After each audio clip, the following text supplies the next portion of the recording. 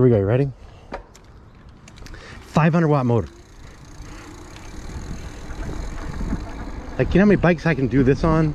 Not many. Look at this. This is a 500 watt motor, people. This is really thick grass. Really thick grass. We're at a dead stop. Can it pull me through? Yeah.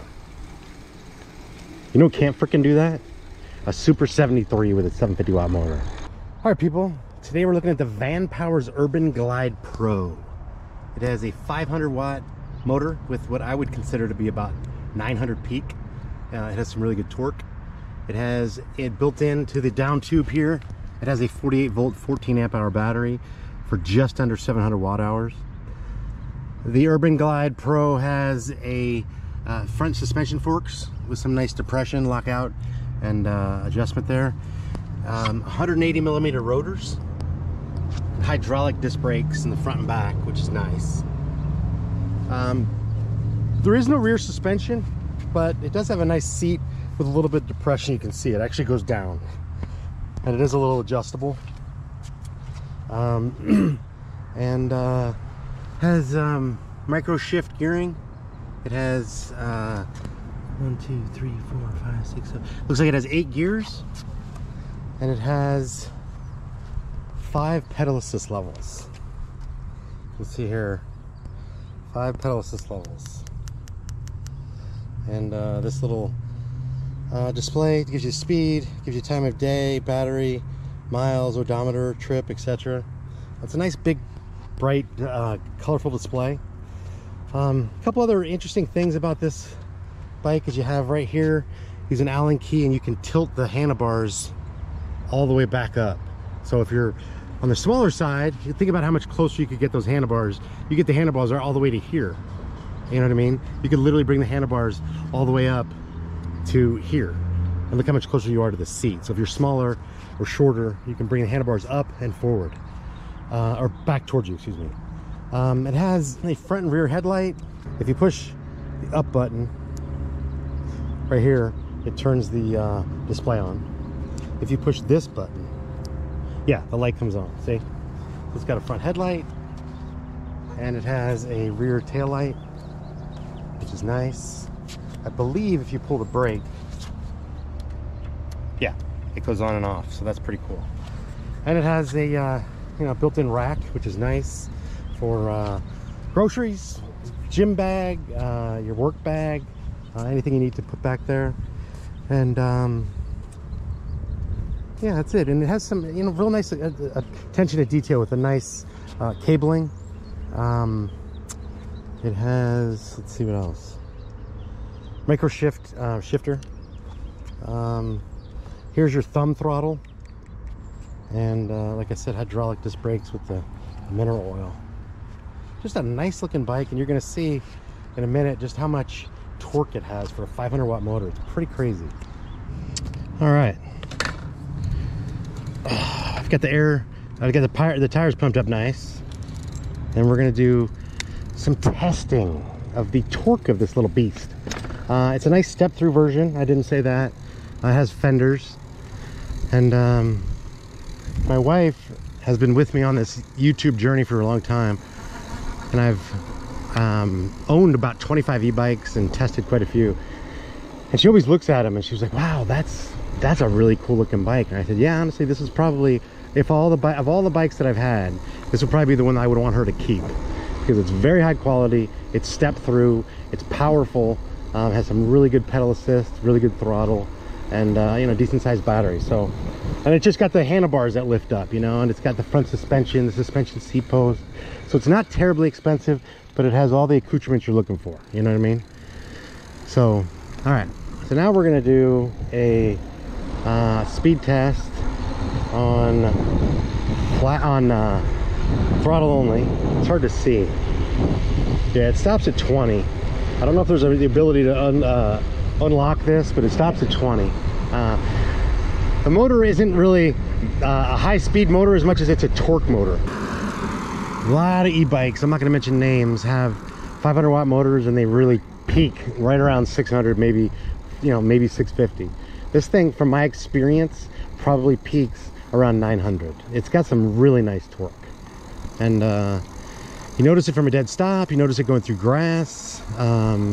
It's got some nice pull to it, you know? For a 500 watt, you know, it's pretty impressive. So I'm impressed with that. And you know, it's a nice upright feel. Everything seems like high quality. I don't know, a lot of bikes I just say just feel, you know, kind of flimsy to me. This one feels very robust, very strong, very capable, very dialed in. You don't hear anything, you know, jiggling. The components are solid, you can tell. Nothing's gonna just come loose on you. I haven't used this in the past, but there's some brands that are like a 1-year bike. When we bought a couch several years back, they're like, oh, do you want a 2-year couch or a 10-year couch? And we're like, what the hell, what? And you can imagine what that means. It's a couch that's gonna last you 2 years and you just buy a new one, or a 10-year couch. Obviously, the 10-year couch is quite a bit more. This is not very expensive, but it's more of like a 3 or 4-year bike as opposed to a 1-year bike. A lot of bikes, you know, kind of flimsy, mechanical disc brakes, you know, the cords, the cables, the quick releases, the bolts, everything's just kind of crap. Everything's flimsy, and it's a 1-year bike. This is like a 3-year bike, you know? This could last you a long time. So for the price, I mean, you're getting a really solid bike here. So let's test out pedal assist levels, okay? So this is pedal assist 1. It's hard to, my glasses like make things really dark. It's like I can see nice and easy. As soon as I put my glasses on, it's hard to see. So it's kind of hard for me to tell, but okay. Pedal assist 1 in a low gear. You know, it gives you a little bit of help, not much. Pedal assist 2, not a whole lot more, you know. Pedal assist 3, you start to feel it a little bit. Pedal assist 4 kind of takes off on you. Let's see about pedal assist 5 here in a minute. We're gonna actually go up this hill and pedal assist 5 and see what that's all about. All right, pedal assist 5. Yeah, pedal assist 5 has a huge jump. So 1, 2, and 3. I mean, 1 and 2, not a big jump, not a lot.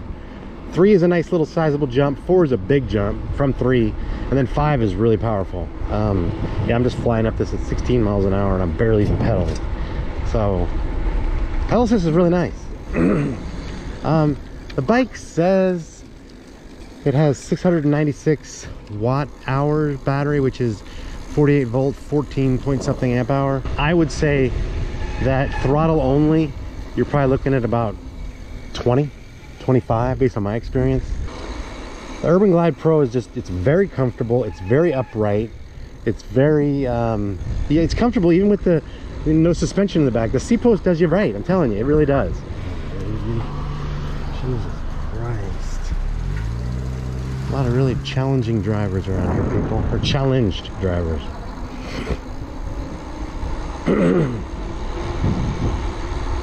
So yeah, this thing, I was just at a dead stop and now I'm going 20 miles an hour. I mean, throttle only. This thing's got some nice takeoff. We're gonna go as far as we can go in throttle only. And then we're gonna switch to pedal assist. So pedal assist, there's 5 levels like it says, and then there's a neutral. Obviously neutral, you have no power. All right, throttle only. And let's see what we get here, people.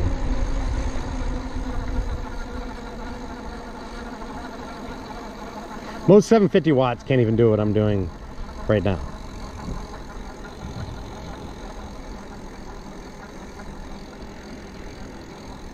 See, right now I can tell you it's about a 12% grade.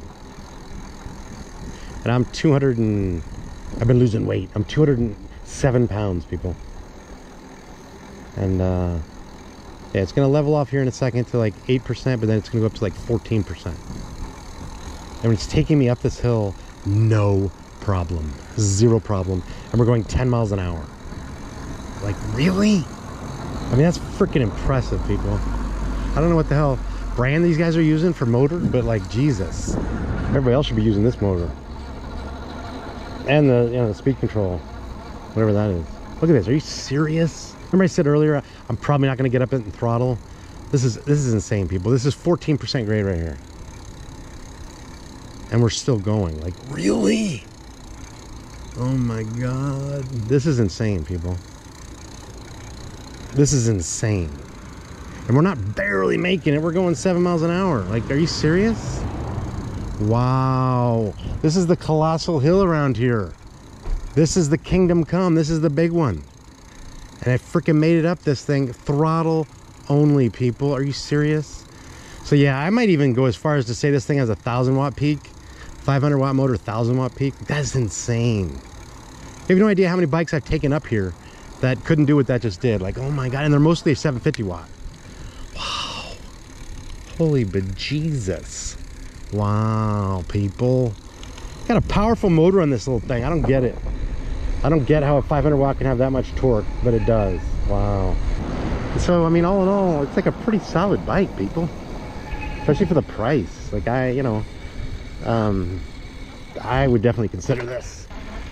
Okay, now we're on like a little fire road, if you will. It's a dirt path at a park, but it's got some hard-packed dirt and a little bit of loose sand on it and a little bit of rocks on the top.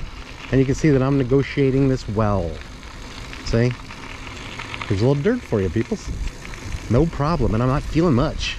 There's some bouncing, a little bit of bumps, but the seat handles me well, and the front suspension forks handle it, and I'm not feeling it anywhere. Yes. Very nice. So yeah, I'm pretty high on this bike, people.